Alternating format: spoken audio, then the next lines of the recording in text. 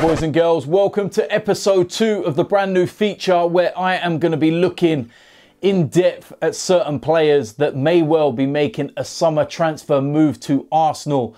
Some of them may happen, some of them may not happen, but I'm going to try and keep it as realistic as possible. Now, as usual, we get linked with a ton of players. I'm not just going to pull all the names out of the hat. I'm just going to look at some of the areas that we do need to sign players in and who could possibly be the best fit for Arsenal. Who could we realistically buy? We're not going to be going out there and spending 80, 90, 100 million pound on players. So we've got to look in certain areas and we've got to scout the market. That's why we've got some of the best guys in the business doing the job. And hopefully we can find a few gems in there as well. Now today I'm going to be looking at the centre-back position, and the player that I am going to be looking at is Dayot Upamecano.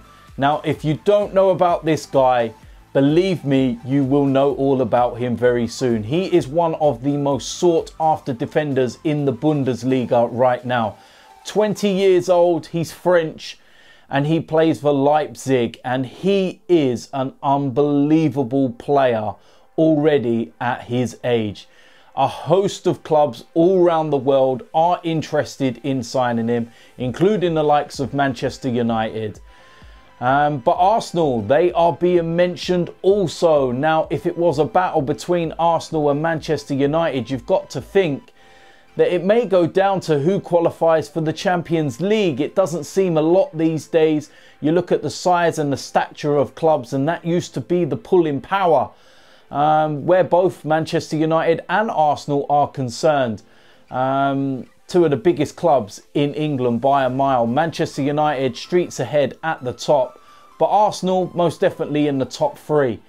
Now, like I said, it can come down to who gets into the Champions League, but if we both get there, it could well come down to who offers the most money. And I feel that if that is the case, then Manchester United will win that one, because we don't end up offering stupid money for anybody. But let's have a look at him. What a player. Like I said, his attributes, he is big, powerful, skillful. He loves coming out from the back with the ball, and he loves defending.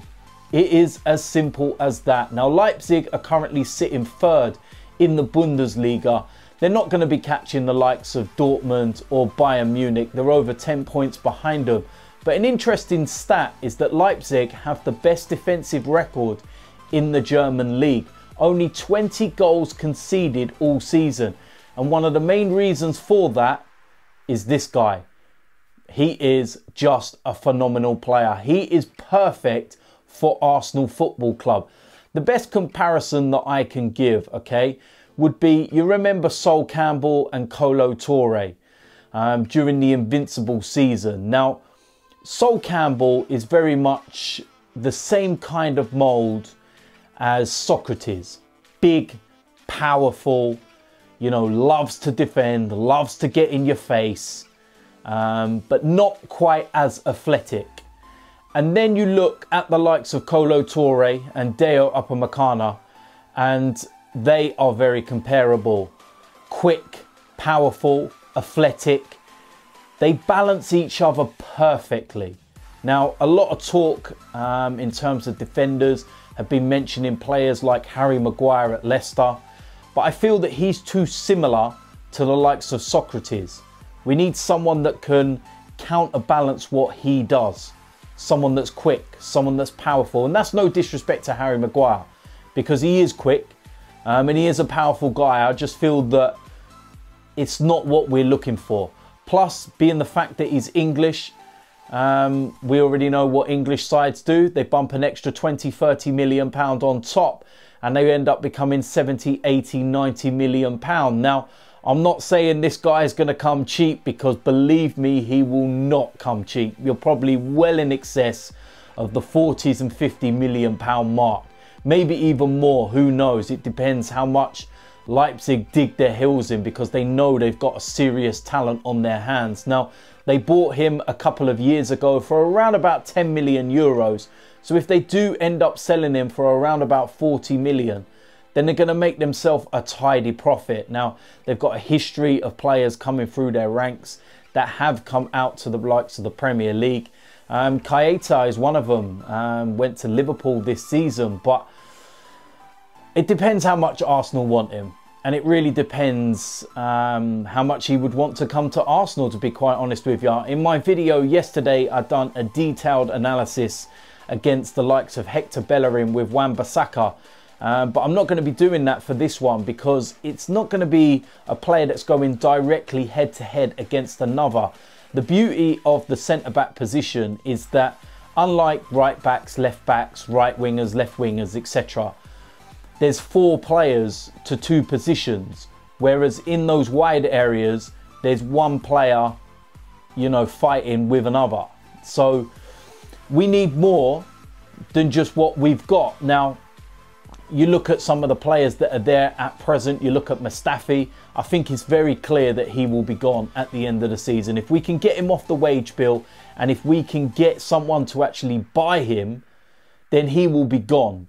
Koscielny, he's getting on now. Can he last a full season? Probably not. But he would be the perfect foil for somebody like this to come into the side, because, of course, he's French as well. He currently hasn't got any caps for the French national side at senior level, but he is regularly playing for the under-21s, and he's already got a friend there in the under-21s that play for Arsenal, and that's Matteo Guendouzi. So maybe you could have a little word with him. Of course, there is a history of French players at Arsenal which is appealing, because a lot of these young players, they grew up watching Arsenal because of the likes of Patrick Vieira, Thierry Henry, Emmanuel Petit. You know, so because of that, you know, there's that kind of connection with Arsenal. But that said, there's a lot of teams after him. And it would be a very difficult one to get over the line. But is it out of the question? No. Is it realistic? Yes, it could well happen. Also, another part of the contingent as well, you've got the likes of Alexandre Lacazette there. Aubameyang, he speaks French as well. Guendouzi, as I've mentioned. And you think about when Guendouzi joined the club, the way that Aubameyang and Lacazette took him under their wing. The same kind of thing could happen as well. They could take him under their wing and make the integration very, very easy. Now, if you haven't seen this lad, I suggest you go and watch some Bundesliga games. I suggest you go and watch back over the last year or so at some of his performances, and you will see exactly why he is so highly rated. And at his age, 20 years old, the longevity is unbelievable. Now, I believe that we've got a good relationship with Leipzig. Emil Smith-Rowe is currently on loan out there at the moment. The only thing that would worry me is if they would let this transfer happen and they want something to happen with Emil Smith-Rowe, because there has been rumours that they're very interested in signing him on a permanent basis, but Arsenal are not playing ball. They have high hopes for Emil Smith-Rowe, and they just want him to go out there to gain some experience. Because at the moment, a lot of the young English boys are going out to the Bundesliga and tearing things up.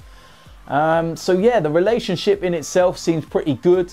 They're a club that's not desperate for money, that's for definite. But listen, when you put the right kind of money on the table, then you never know. So it's a very interesting one. And he is one of a few players that I'm going to go and get into over the next few days. But he is definitely one that for me should be top of our priority list. He would be absolutely brilliant for Arsenal Football Club, in my opinion.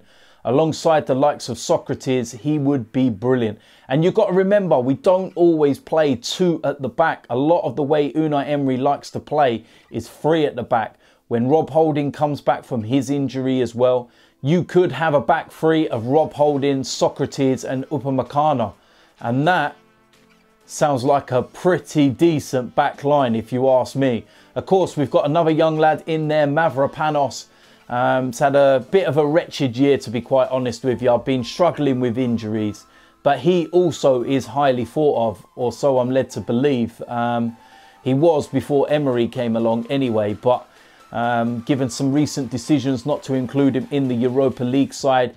Maybe Unai doesn't feel that he's quite ready, but this guy, believe me, he is ready, and I would love to see Arsenal sign him. So there we go. That is the second episode of the players that I would look to see signing for Arsenal this summer.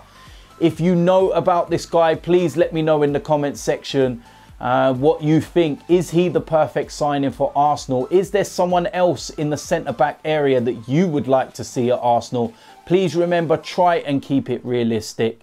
You're looking at some players out there at the moment, and the likes of Koulibaly. I would love to have that guy at Arsenal, but let's be realistic. 80, 90, 100 million pounds, it's just not going to happen. So we need to shop within our budget, and we need to shop around. And this is a player that I feel we may be able to get our hands on. So yeah, anyway, if you're new around here, make sure you hit the subscribe button. Make sure you smash a like for this video.